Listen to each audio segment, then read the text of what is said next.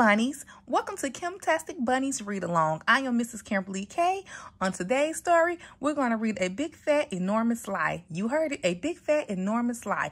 Now, Kimtastic Bunnies, this read right here will be linked in the description for a parent or legal guardian to purchase for you to add to your collection. Come on, let's get started and read A Big Fat Enormous Lie. So you know what I need you to do. Lift those bunny ears up in the air so you can hear everything I'm saying, and open those bunny eyes real wide so you can see all the beautiful illustration.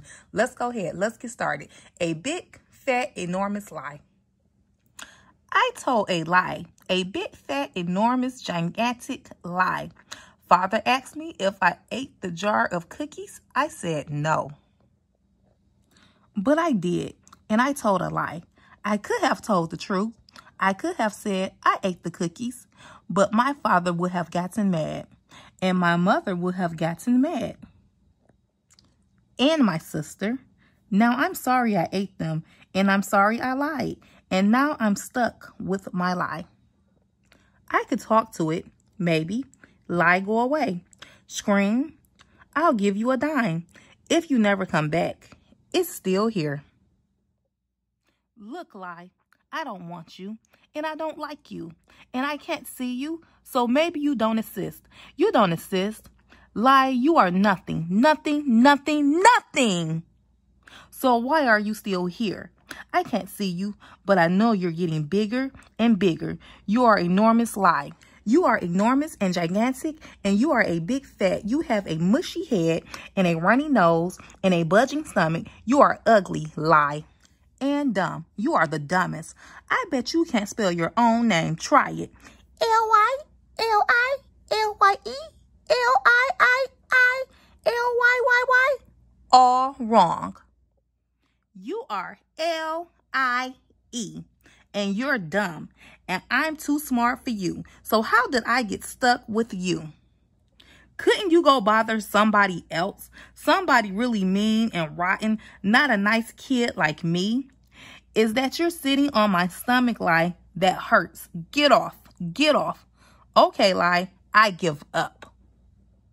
Father, mother, I lied to you. I know who ate the cookies. Someone I like very much ate the cookies. He sort of ate one, and then he sort of ate another, and then he sort of ate another. He sort of ate all the cookies in the jar. Yes, I sort of ate them. Me, your son. Are you going to do anything about it? Father, mother? You two will discuss it.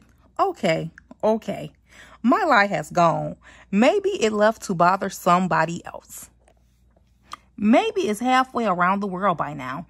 Maybe it's swimming in the ocean or marooned on a beach waiting to be rescued. Maybe it's lost in a big city or a forest wishing it hadn't left a nice kid like me. But it won't come back to me. I don't have it anymore. And that's the absolute and total truth.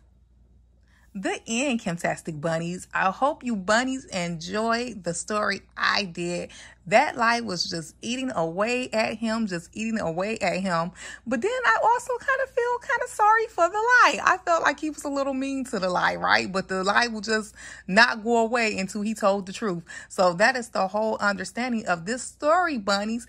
In order for a lie to go away that is eating at you, bothering you, feel like it's sitting on your stomach, making your stomach hurt, you have to tell the truth, bunnies. You have to tell the truth. So, bunnies, you already know what I need you to do. What do I need you to do, bunnies? You know what I need you to do. Come on, get on up. Get on up, Kimtastic Bunnies. Come on, Kimtastic Bunnies. What time is it? You know what time it is. It's time for the bunny hop. The bunny hop, the bunny hop, the bunny hop. Who can do the bunny hop? The bunny hop, the bunny hop. You can do the bunny hop. See you at the next read along, Kimtastic Bunnies.